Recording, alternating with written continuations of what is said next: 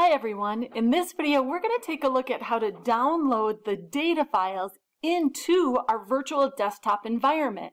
In order to complete the work from the textbook and the homework, we need to have those data files not just on our device but within our virtual desktop.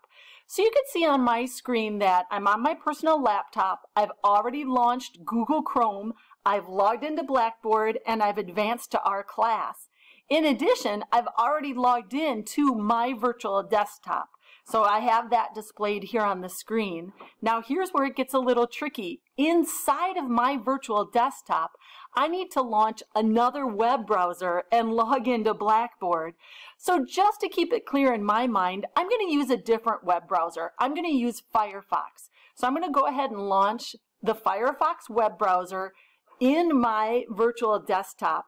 And I know that using my virtual desktop is slower than just using my own device, so I'll be patient and let that web browser load. Oh, somehow it didn't close right, so let's see. See if I can get it going here.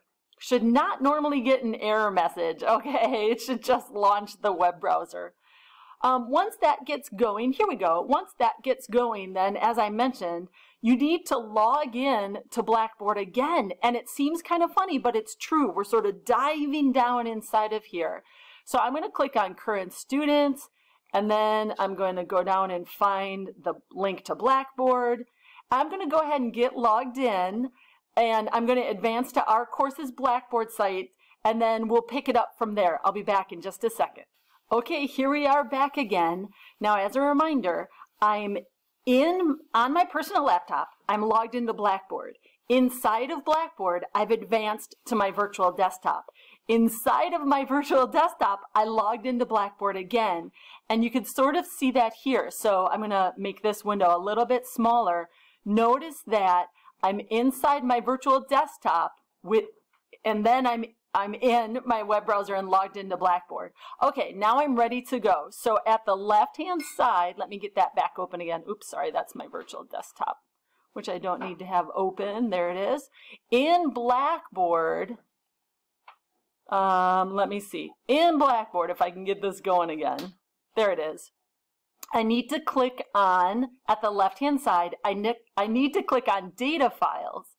And then I need to download those data files to my virtual desktop. So what I'm going to do is, where it says Student Data Files, I'm going to right-click and I'm going to choose Save Link As.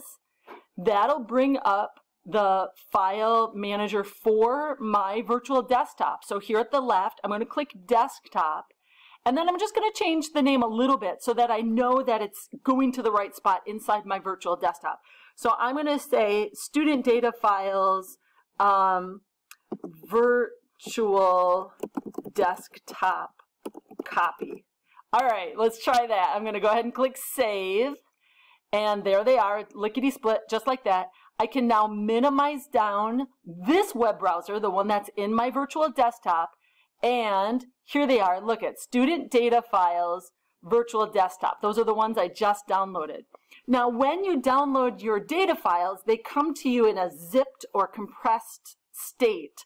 So you have to unzip them. It's kind of like taking all of your stuff on vacation. You put it in a suitcase and zip it up. And now we need to unzip that suitcase. And it's fairly straightforward. You can double click the zipped folder. And here, under the name where it says Extract, I'm going to click, I'm going to click that icon there, and then I'm going to click Extract All. Now, I have to choose a destination where I want the files to be extracted to, so I'll click Browse. Again, I'm going to choose Desktop, and I'm going to do a new folder, and I'm going to say Student Data Files Unzipped. All right, that's the folder I'm going to use. So I'm going to double click that and say Select Folder. Then I have to click Extract and it'll get to work. This will make all of the files usable. The zipped files, you can view them and they kind of look normal, but you can't really use them in the right way. So you do have to unzip your data files before you begin on any of the textbook work and before you begin on any of the homework. So do this right away. And then if you want, so I'm going to go ahead and close that. If you want, you can double check. There's my unzipped version, and I'm going to go ahead and I'm going to delete the zipped version. I don't need 2 copies, so I'm going to click, hold, and drag that one to my recycle bin so that I don't get confused about it. Here's my student data files. I'm ready to go. That's all I need. If you have any trouble with downloading your data files to your virtual desktop, please email your instructor right away.